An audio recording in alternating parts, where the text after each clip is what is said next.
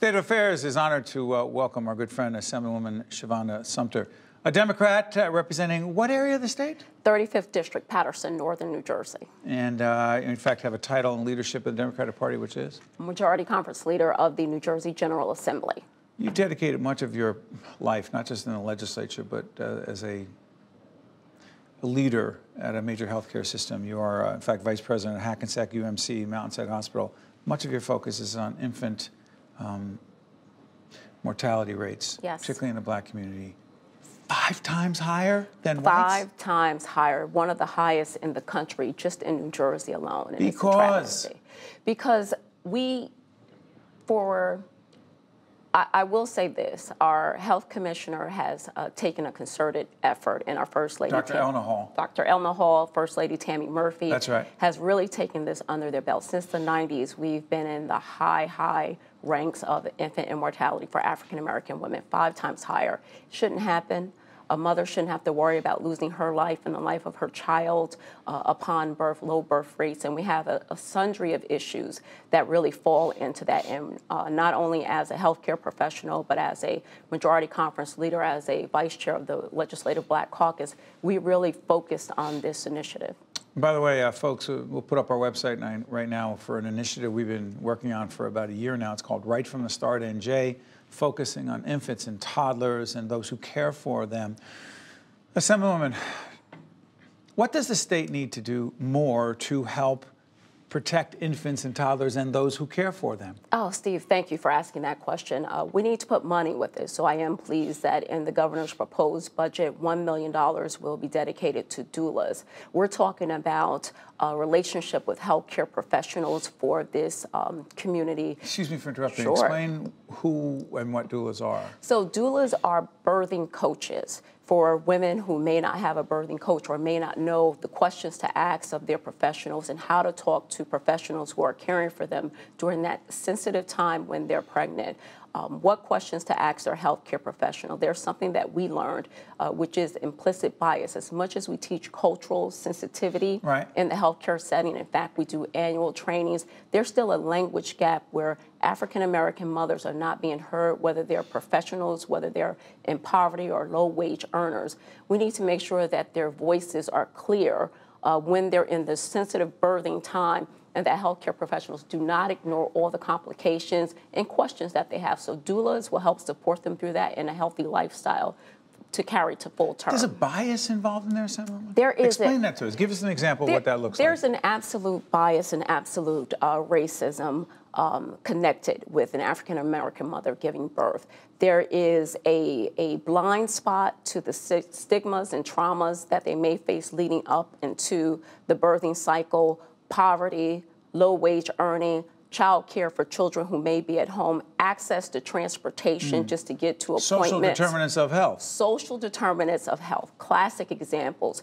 And for decades at this point, we've ignored those factors, which has led to us having the highest rates of infant and mother immortality in the state of New Jersey, in all of the states, in our entire country. We're number 48. And I'm embarrassed. Out of 50 states? Out of 50 states. I'm embarrassed that we're number 48, and we can actually do something to change this. Ironically, number 48 in that area, but New Jersey is considered, behind Connecticut, the second wealthiest state in the nation. So we have to work on this issue. Let's talk about this. I'm curious about, when you talk about the governor's budget, the governor's called for raising taxes on millionaires. Last year, the budget called for raising taxes on people who earn over $5 million a year. What do you think of raising taxes on those who earn $1 million or more? So the hard part for me, Steve, is the wealth gap and the disparity in the wealth gap in New Jersey. The poverty rates have increased and the wealth gap has increased. So you have folks who are in that middle class, which is shrinking, that can't give anymore. You can't get blood from a stone. So we really have to look at those earners, which we're talking about approximately 18,000 millionaires that can contribute to the health and the equality, the equitable gap in our state, considering the wealth that's in our state. It makes sense to you? It makes sense to me that... You worry about losing some of them? You worry about losing some of those millionaires who say, you know what, I don't have to stay here.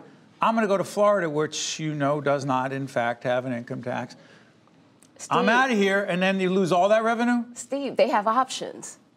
a lot of folks here in New Jersey don't have options. New Jersey is home. I know folks, especially in my district and throughout the state, who can't just pick up and go. They only have one home. They don't have two homes. Right. They don't have two zip codes. They can't establish residence in some other state. They can't establish residency in some other state, some other country. No tax shelter. How much more can we give? And the federal impact of not having your property tax covered is devastating to folks who are house wealthy in the state of New Jersey. So something has to give. We're talking with Assemblywoman Shavonda Sumter, who is a leader in the Democratic Party in the Assembly, represents Paterson. Any other towns, or is it all Paterson? Garfield, Elmwood Park, North Haledon, and Prospect Park. So, you mentioned racism before. Yes. President Trump. Does it matter? Well, let me try it this way. Do you think President Trump has contributed in a positive way to social discourse around race? I think that's a nice way of saying that. Do you think he's a racist? I do not think the president, as the CEO of a great nation, has done enough to unite our United States. Has he done enough to divide? Has he divided? The discourse that we face is when we don't speak out as leaders. When you're in a leadership position, you do have that authority and that obligation, I believe, to represent the unity of all and respect for others, especially others of different race and different cultures. To pit one against the other or not speak out at all, that's a disservice not only to our country, but to your oath of office. I'm going to follow up one more time. When the president said there are good people on both sides in connection with a very highly publicized and polarizing set of incidents, tiki torches, people who are white nationalists, others who are protesting, good people on both sides. Does that help the discussion? Steve, it doesn't help the discussion, but what I am encouraged by is young people who are speaking out, young people who are uniting arm in arm.